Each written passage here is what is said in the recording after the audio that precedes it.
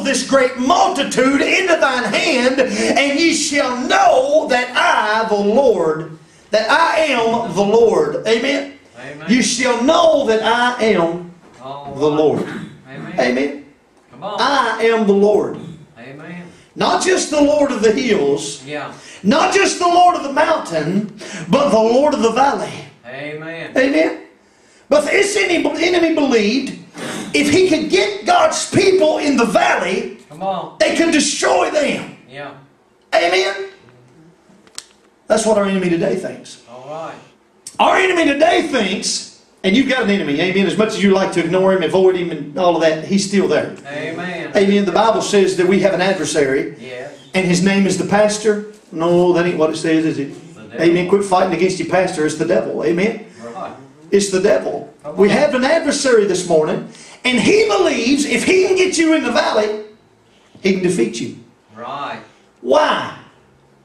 It's not because he don't know that God is God of the valley. Yeah. Brother Sleece, he's lost more. The devil's lost more battles in the valley than any place. All right. Amen. Come on. It's not because that he don't think that God is God of the valley. It's because he has an idea that maybe you don't think All right. Yeah. that God is God of the valley. Yeah. Can I say that again? Amen. See, these people here, the Syrians, they believed that the God of Israel was only the God of the mountain.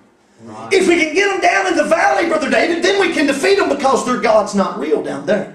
Their God doesn't have power in the valley. Their God is not God in the valley. Come on. And let me reiterate this and restate this morning that our enemy, he believes that if he can get you in the valley, if he can attack you there, Right. he can defeat you. Why?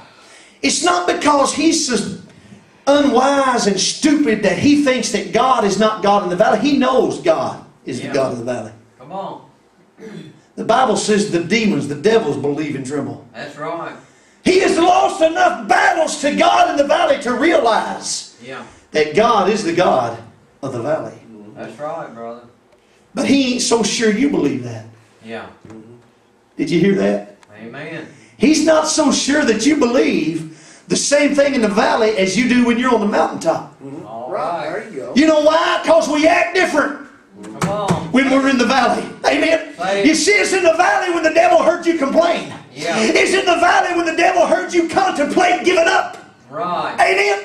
How many people ever really wanted to give up when you was on the mountaintop and walking in the victory of the Lord and everything was just going right and the power of God was all around you? No, it's in the valley. When you begin to say, God, where are you at now? I don't understand this. I don't like this. And we begin to kick against God. Come on. And we begin to complain, and see, the enemy knows that. Come on. So he thinks if I can get Sister Cindy in the valley, if I can attack her there, maybe I can get her. Maybe I can get her. Not like the enemies, the Syrians were toward the Israel. They really believed. They were so dumb, they really believed that the God of the Israelites was just the God of the mountain and not the God of the valley. Yeah. Our enemy knows better, but he ain't sure we do. Right. Because of our actions. Amen. Amen. Because of the way we talk. Because of the way we walk. Because of this, on the mountaintop we were singing, I'm living up on the mountain and I'm all right. Yeah. I'm living up on the mountain and I'm all right. Yeah. You don't have to worry. You don't have to get uptight. Because I'm living up on the mountain and I'm all right. And as soon as we hit the valley, we were singing, gloom, despair, and agony on me. Yeah. Deep, dark depression, excessive misery. Come on. If it weren't for bad luck, I guess I'd have no luck at all. Amen. Yeah. Gloom, despair, and agony on me. And the devil heard that. Amen. You know, maybe they ain't so sure that their God is real when they're in the valley. Yeah, really. Amen. Yeah. Maybe they ain't so sure about God whenever things ain't going right. Yeah. Maybe it ain't so much the blesser they're following as it is the blessings. Yeah. Amen. Maybe when the blessings are cut off. See, that's what he thought about Job. Right. Amen. Yeah. He told God, he said, listen, if you cut Job off, Yeah. he will curse you. Amen. He will curse you. Yeah. That's right. Uh, That's what he said. that's what he thinks about you. Uh-huh.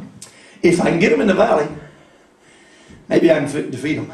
Come on. Not because he don't know God's real, because he ain't sure you do. Right. He ain't sure you do whenever things is falling apart all around you. True. Amen. And everything you touch don't turn to gold, turns to rust. Amen. Everything, everywhere you turn, it's just like, how many people ever felt like, man, everything is going wrong? Amen. It don't matter what I do, nothing is turning out right. Yeah. Surely I ain't the only one that's been there before. Amen. Amen.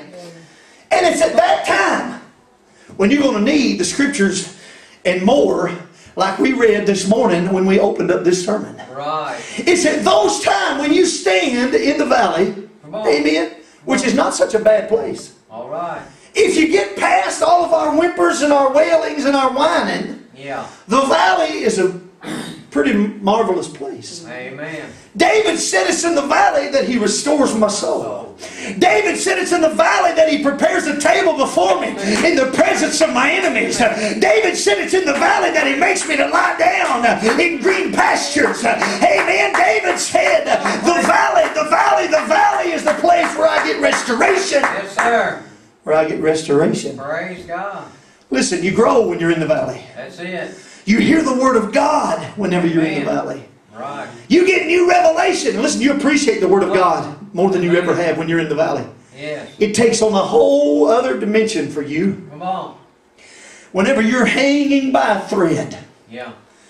and you grab a hold of those scriptures. Yes, sir. And listen, I've been there. I've said, Lord, I don't understand it.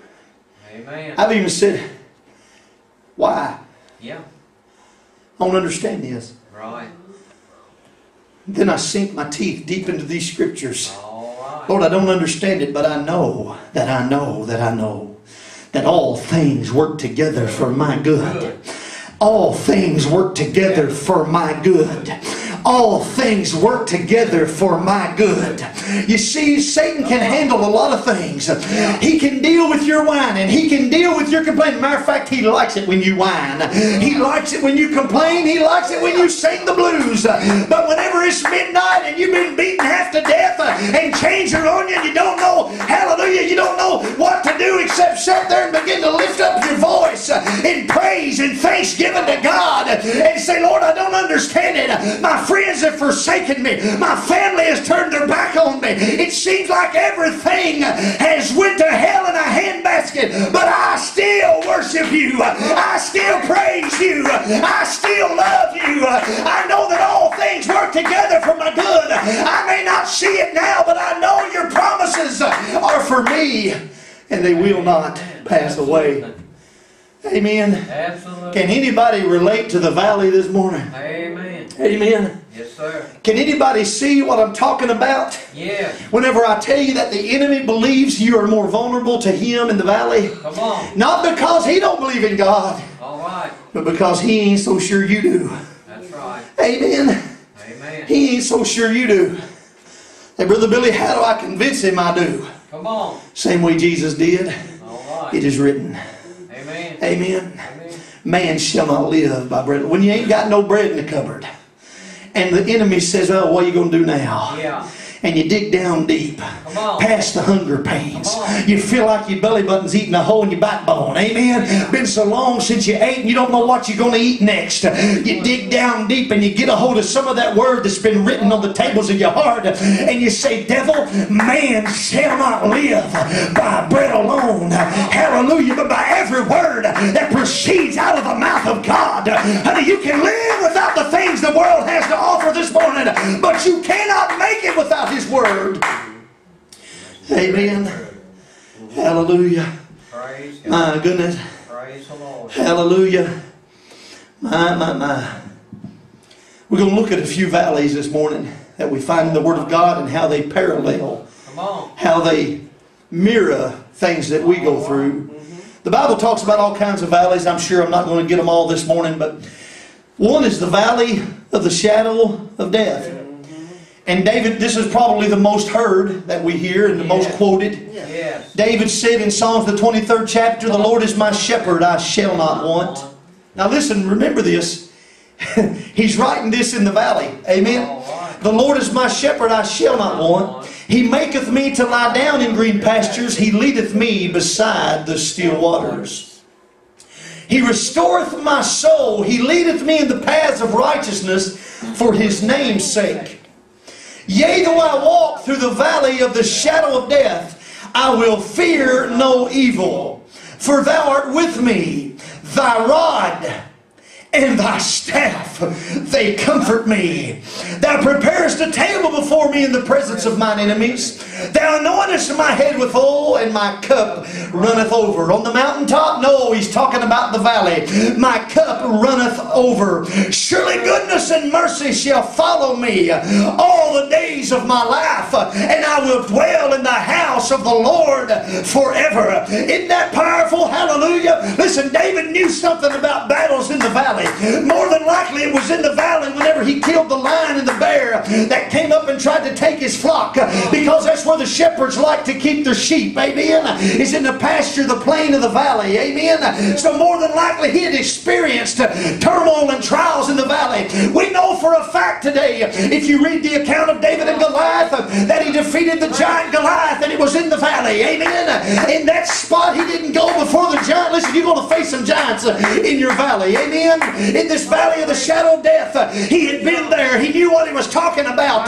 When he stood before the enemy, he didn't say, listen, in the name of King Saul, I come against you. He didn't say, listen, in the name of my denomination or my religion. He said, you come to me with a spear and a sword, but I come to you in the name of the Lord. Hallelujah. He came against him in the name of the Lord of hosts. He had weapons to use. All right. And in his survival kit, Come on. was not just some dried beans and some jerky. All right. Amen. That's right. But there was a Bible. Amen. And it was written on the table of his heart. Yes. He said, Lord, your word have I hid in my heart, that I might not sin against you. Amen. Come on. David's the one that said, thy word is a lamp unto my feet and a light unto my path. David is the one that said, I will bless the Lord, O my soul, and all that is within me. Hallelujah. Bless His holy name. Bless his holy name. Praise God. We're talking about going through the valley this morning. Amen. And he talks about being in the shadow of death. Yeah. In order to be in something's shadow, you have to be close to the thing that's casting the shadow. Amen. You have to be, even if it casts a long shadow, you still can't be too far in the distance from the thing that's casting the shadow on you. Amen. David had walked in the valley of the shadow of death, and he had learned what we learned in 1 Corinthians 15 and 55. O death, where is thy sting? O grave, where is thy victory? David knew that his God was not just God on the mountain, Come on. but he was God in the valley. Exactly. The sooner we learn it, I know that there are people out there, you're listening to CD, the cassette, you're watching over the internet, you're listening on radio. Yeah. I know that you're sitting there thinking, preacher, we've heard this before. Yeah. We know this. And my response to that would be, why don't we act like it then? Yeah. Amen. If we know it and we don't need to hear it and we've got it down pat and we understand it, why in the world do we spend more time complaining than we do blessing the Lord with our soul and all that is within us? Amen. I think we still need a few courses in this. Amen. Amen. Yes, sir. Somebody wouldn't have had to follow us too long this week to find us complaining. Exactly. Amen. That's true. In this valley of the shadow of death, David said, I've learned that, you see, the Bible says that David was a man after God's own heart. Yes.